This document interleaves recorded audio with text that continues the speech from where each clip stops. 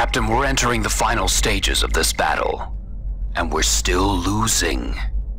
The enemy still has 4 of those super carriers, and God knows how many standard carriers. I don't even know what's left on our side. Even the Concordia's taken a beating. We must start knocking those carriers out of action, and the whole fleet's running out of torpedo bombers. And that's where that insane plan of theirs comes in. Captain, on this next mission, you'll escort a wing of Concordia's broadswords against an enemy snake ear. Just 1 wing, 3 broadswords. 3? With the Cats throwing everything they've got? Might as well not bother, sir.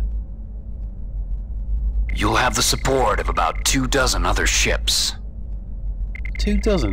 Where do you... Civilian ships. I told you, this is madness. But it's madness that has got to work. There's no other way. Those civilian ships, they're cannon fodder. If we're lucky, the Cats will concentrate on the civilians, which will give those broadswords a shot at the snake ear. And just one other thing I want you to know. Even these broadswords, as much as we hope they succeed, are just a diversion.